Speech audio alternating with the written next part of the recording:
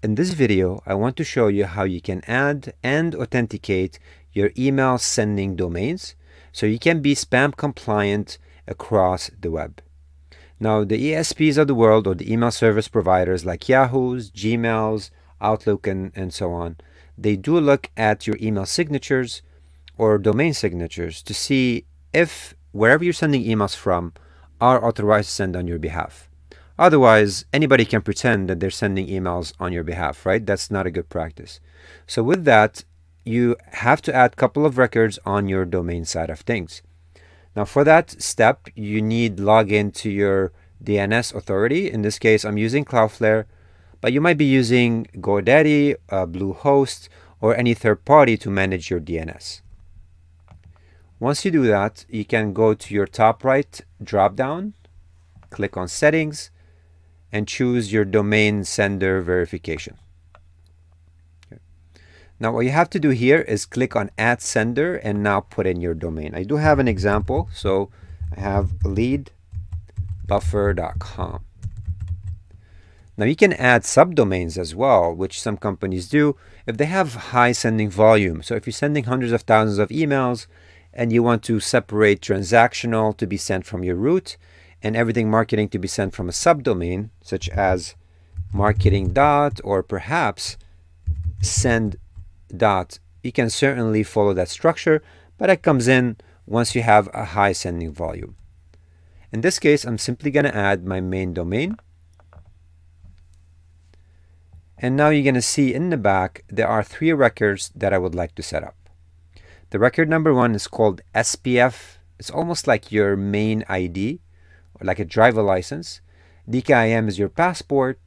And the DMARC policy, although it's not a native record to VBout, it's actually something that you might find useful in general sending out emails. It's your own policy on how you accept emails from the world. And I'm going to dive a little deeper into this.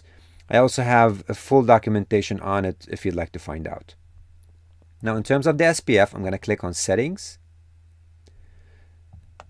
It's showing me the record that I need to add. Now this is composed of 3 different elements. Anything in the DNS world has 3 things. One of them is going to be the type of element, or DNS is a TXT record.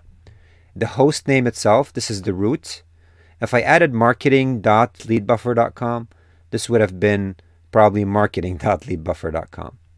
And then the value that you need to add. One thing to note on SPF, which is quite important, if you already have a record in SPF, don't add a new one. All you need to do is just find out what that SPF record, okay, then that's really important. Click Edit, and then modify the value here. In this case, I already added the Spark post, so I will go ahead and save that, go back to VBout, and verify it. So that's pretty much done. The second record is DKIM. DKIM is really almost like a signature or a password for your sending. So you got to be careful not to display it. I'm going to do this in this demo, although if you're working publicly, make sure you hide that. I'm going to click on Settings, copy the host name. All I need to do is click on it, go back to VBout, and click on Add Record, TXT value, paste that. Now, I want you to note the appended root domain is done by default from VBout because this varies between different DNS records. CloudFlare is not a problem. They will automatically kind of remove additional parts of it.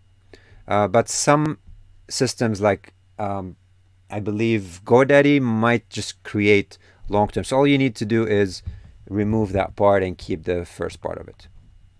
Okay. So I removed the leadbuffer.com. I'm going to click on the record and then paste it right in here. And that's it. I will go ahead and save.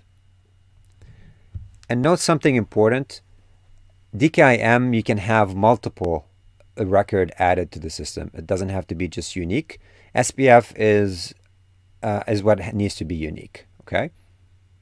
Now on this case, I will go back to VBout, cancel, and click verify. Sometimes it might take up to 24 hours. Now I've seen this get better throughout the years. within seconds in this case, especially that CloudFlare is pretty quick. It gets verified almost instantly. Now here's the DMARC policy, and again guys, this is not VBOT specific. You can literally set this up with VBOT or with any provider that you're using. The way DMARC works is that you have a certain policy that says if someone's sending me an email at lead buffer, I want to quarantine them or reject them if the sender looks fishy. That's pretty much all it is. If you do none, that's going to be very lenient.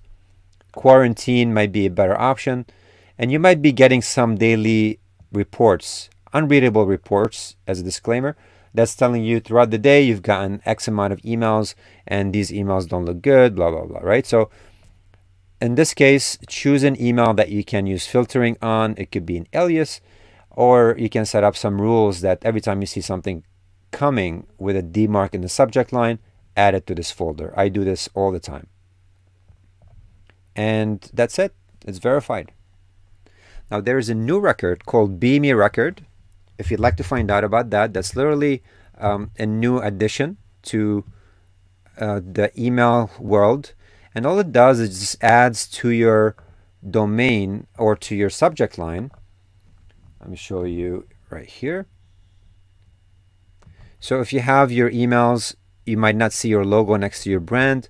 The BME record, B-I-M-I, adds your logo to the record. I also have a full documentation on this. It's not necessary or requirement whatsoever, but it helps your branding and it helps with authentication. Okay, it is also TXT record that looks something like this, TXT. It has a default ._BME. Now I geek out on these things, guys, so please, if you don't have to memorize this, you can certainly look this up in our documentation, and then you can put in the whole value and the link to your logo. It has to be in SVG format over HTTPS. And these are the records that you need to set up. The DKIM and SPF are required. The DMARC is optional but highly recommended. The BME is an extra, but also is becoming highly recommended. This is it.